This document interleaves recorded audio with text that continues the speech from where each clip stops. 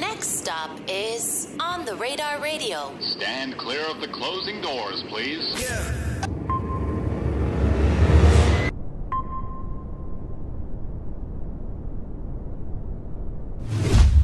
Yes, sir, baby. On the Radar Radio. Yo, special guest in the building. Baby Goyard in the building, my guy. Welcome to the show. Hello.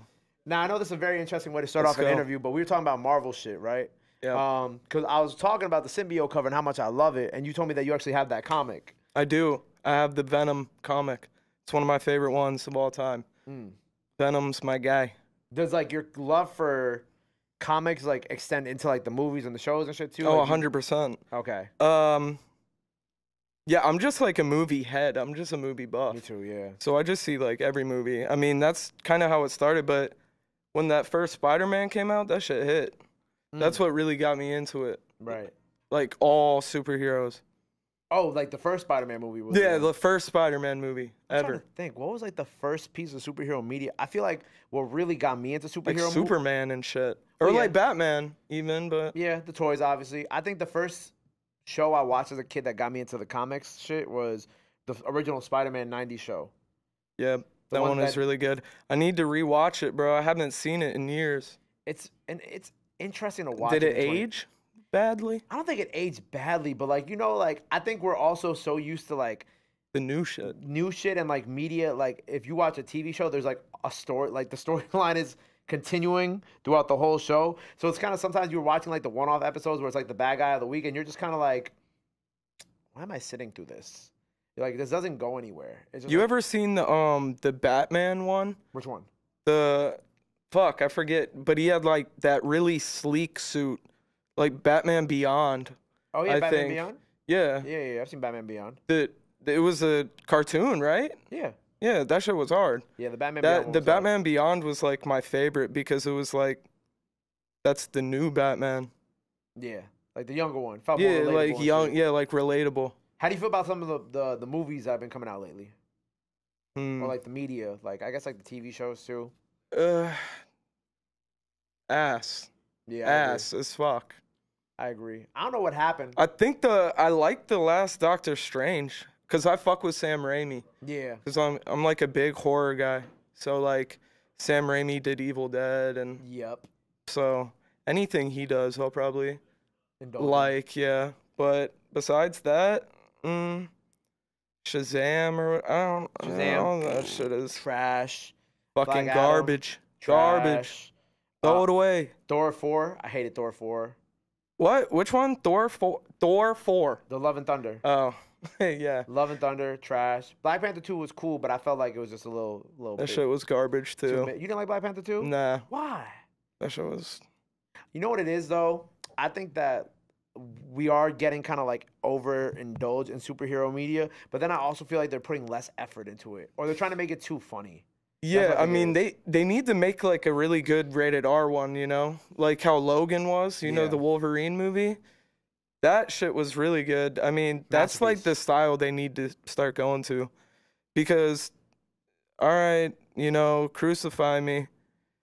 Marvel and DC is cool, guys. All right, the movies are cool, but fuck, they're just badly made now. Yeah, I think like after They need to get me to direct them. Which one would you direct? I direct them all. I direct Carnage. Yeah, they didn't do a good job with Venom 2, did they? Huh? Nah, I would did- bring Carnage back. They did Carnage dirty in that movie. It was like Woody Harrelson or some shit. Old ass. I'm not gonna lie, I wasn't necessarily mad at Woody Harrelson playing Carnage. I just think that the writers didn't. They do a made him good job. weak. They made it, yeah. They made him weak as fuck. I think Woody Harrelson makes a great, like, he could play a serial killer. He is a very freaky well. guy. Very freaky guy. Canadian looking ass boy. But I think that they just did him dirty with like Carnage in general. I agree. But I what else did I do? I didn't like Secret Invasion.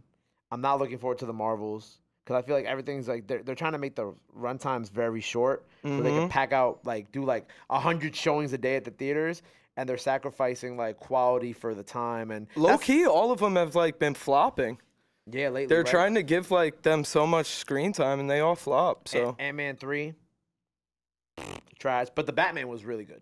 Batman was sick. I like Batman. Batman was really good. That was and a then good one. Spider-Man, the last Spider-Man was obviously really good. But I'm looking forward to Deadpool 3. I think Deadpool 3 is probably the one that I feel like will save me from everything. Let's hope. Well, anyway, how you been, bro? Good. How are you? Thanks for having me on. Thank you for coming here, bro. Yes, sir. Right out, fresh off tour too. Fresh off tour. How's tour? Tour was amazing. It was really eye-opening. It was my first headlining tour, so. Oh, congrats, man. It was great. Shout out everybody who was supporting on it. Bro, the people supporting the artists were amazing. New York, I had Nettspend out for his first show. Cool. First show ever. Really? Yeah. Had to get him. What do you feel like was like the realization for you? Like you said, it opened your eyes. Yeah, opened my eyes just to like see what cities hit and what didn't, and then for the next ones, I'll come back and that they'll hit more. You know what I'm saying? It was just seeing like, it was just seeing where it hit, which was, great. Did you expect like some of those cities to not like hit the way that, I mean, I expected like the big cities to hit like that. There were a few small cities that hit like really well. Like Toronto was super fun. Dope. But yeah, it was super. I mean, I'm ready to go again. I'm out here. You're very consistent with like the projects too. Yeah, like for you sure. dropped like what 2-3 projects already this year alone. Yeah, I dropped 2 albums. Yep. And a tape. Wait, what was it? Because I counted. You got. Oh yeah. 2 albums. So, but what I like about you and like your type of artistry and the lane that you're in right now is because what your fan bases consume is very like you could drop as many projects as you want a year and you're going to have that like cult fan base who's always going to like tune in no matter what. And I think that's a great lane to be in. I think that's a very underrated lane that people don't praise enough too because it's dope. For sure. I mean, that's how I started doing it. I like back in like 2017, I just dropped like 10 songs like every week type shit. Just flooded. So I have so much music out there that, that's something I feel like has changed for me, like, because I've slowed down with that, but that's only because I'm getting pickier, and I'm not trying to I'm trying to find the best of the best, I'm not doing anything, Right. So. Do you think you're just getting pickier with time or with the music you put out? Like, what do you think? Getting is, like, pickier changed? with the beats. I'm getting pickier with the sounds. I want the best out of myself, and I don't want to have to, like, dim the creative lights by just doing anything, just bullshit. So whatever I make now is, like, that's the one, Do you think it's kind of like moving towards that like 1 album a year type shit too? Nah, I don't want to do that. I want to keep it going, Yeah. People, people want music. People want music. That's just a fact. Like, people want you to drop music as an artist, and I feel like as an artist, that's your job to give them the art. To feed them. Yeah. To feed the people. Yeah. Don't hold shit back forever, man. Yeah, I think it's an interesting time that we live in now with music too, because I feel like, you have like the traditional, quote unquote, traditional way of dropping music where it's like, oh, we're going to drop 1 album every 3 years and like, great. And then you have like, I think what I would consider like the newer way of thinking, which I feel like kind of started within like that SoundCloud era in like 2015, 2016, where it's like, nah, fuck that. Like, we don't really need to only drop 1 album every couple of years, especially because I feel like now, like, obviously you love music, but also music is a job too. You know what I'm saying? Like, you want to make money off of it. And then sometimes it's like, if you're dropping that 1 album every 3 years, unless you're someone literally like Kendrick Lamar or J. Cole or of that certain stature at that point in time already, like, it doesn't work, especially with these new fans and people's attention spans are very definitely. short now. I mean, I get that it's like a thin line of like keeping mystique, keeping like the mystery alive, and also being able to have people relate to you by being able to drop the music. You know what I'm saying? So people don't relate to you as well when you don't give them anything because they don't know who you are. So it's a really thin line that you kind of have to teeter. I was about to say, how do you balance that, or how do you find that balance in your career now, especially when you're like reaching like these levels now where it's like, okay, things are moving a lot faster. Things Right. are moving in a more upwards direction. Like, you know, like how are you trying to find that balance now too? So the main balance I'm just trying to do is like everything I do is for, it's like low-key performance art type swag shit. Like everything I do is it's the creative shit. It's all the creative side. So the line of that being like the mystique and dropping too much, I feel like I've already like done a little bit of both. So now I'm just gonna, you know, create things that nobody has tried to do before. Right, right. Like what? Like what's something that like is like on your wish list of things to create I mean, without giving it away, of course, entirely. there's a lot of stuff I want to try to do with filmmaking. You know, pop-ups that you wouldn't expect, collabs you wouldn't expect, just, you know, anything, really. Fuck it, I'll get into real estate and make Baby Goyard real estate collab firm. You mentioned like filmmaking, right? Because obviously you mentioned already being a film head. Yeah. How much like, especially like with the vids, like do you already have like that type of like directorial impact on it too, or like is that something that you're working towards to kind of, you know? I've always felt like I've had the eye for it. So yeah, because music and movies and all that stuff, paintings, but I low-key like don't really fuck with paintings, which is a hot take, but your art, but your like artwork is like paintings too. No, like sculptures are cool, okay. and you know, like the painting of like the dogs playing poker, like that's cool. Look, but thumbs up from Cal. You got a thumbs up from my camera guy. But the Mona Lisa and shit, you can miss me with that boringness. I don't really want to do that. The Mona Lisa don't slap? Hell no. Hell no. Nah, and so I just say that yeah, I'm fried. Sorry, what were you talking about? I don't even. again? I don't. We started talking about. We're You're talking about film. Film, Yeah, right? Film. So, yeah, my music is all inspired by film. Okay. No, but I was talking about you having more of a directorial role in your videos and other things that you're working on as we move forward too. Yeah. So, I'm definitely doing that more. Definitely trying to, you know, put my vision into it. Yeah. All the way. But I don't have the director's mind. Right. You know, I have the art, I have the creator's mind. So I can't see some things that a director might, but I have ideas.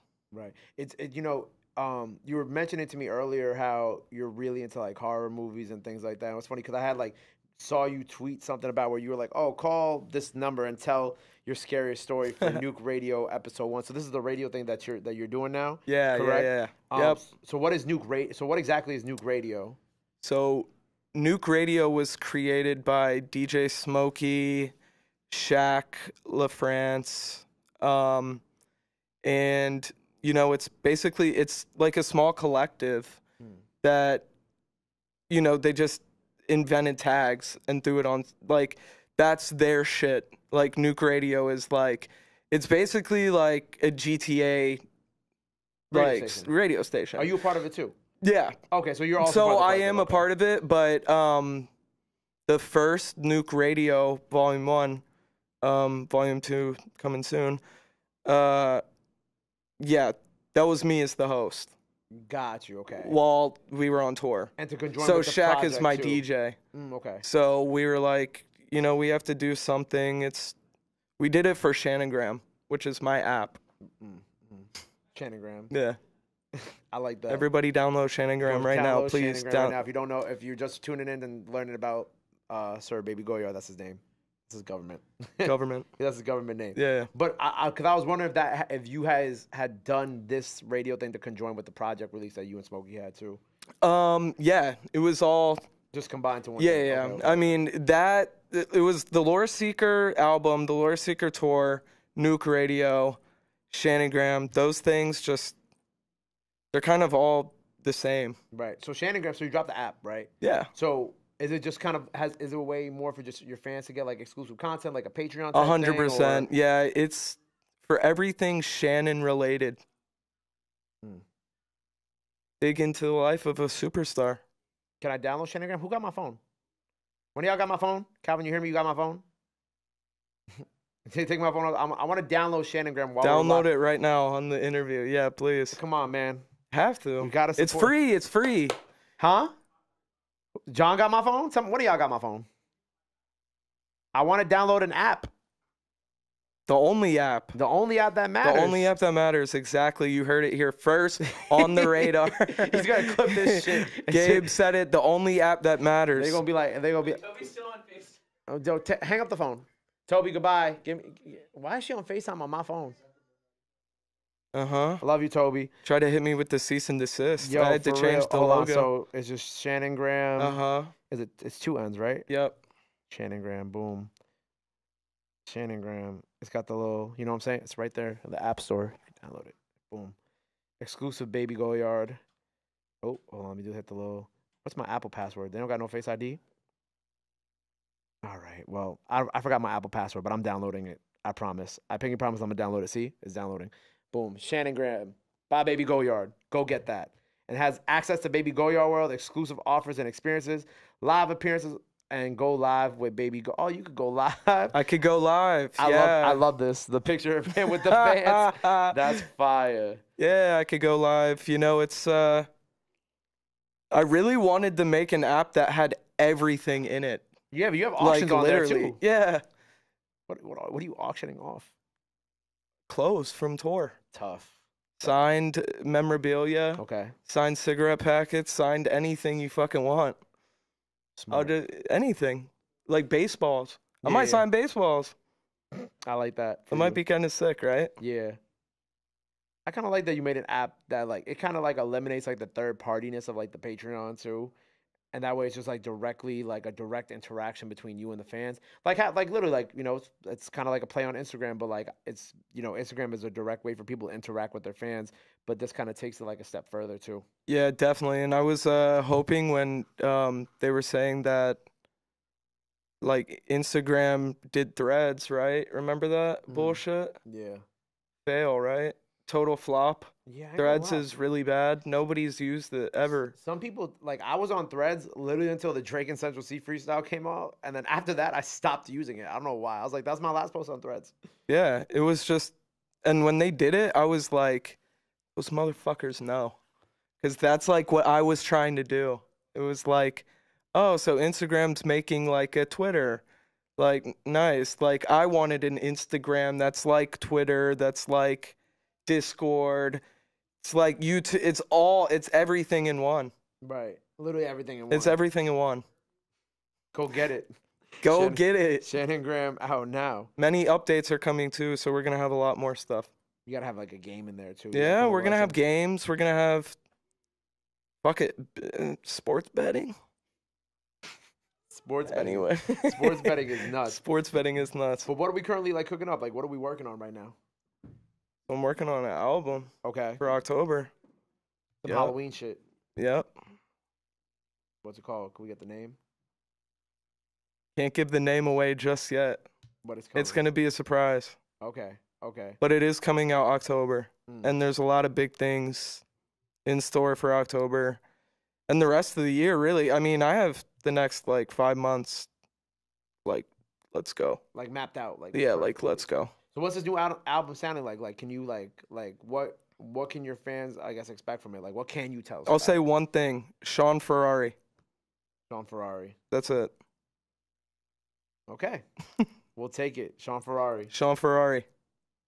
October. Spooky. Scary. It's up. It's lit. It's lit. It's up. It's scary. It's crawling on the floor. Catch it. So okay, so we got the new project coming up. Yeah. What else we got cooking for the rest of the year? Got another tour. Another tour on the way. Okay. Yep. Another 2 tours.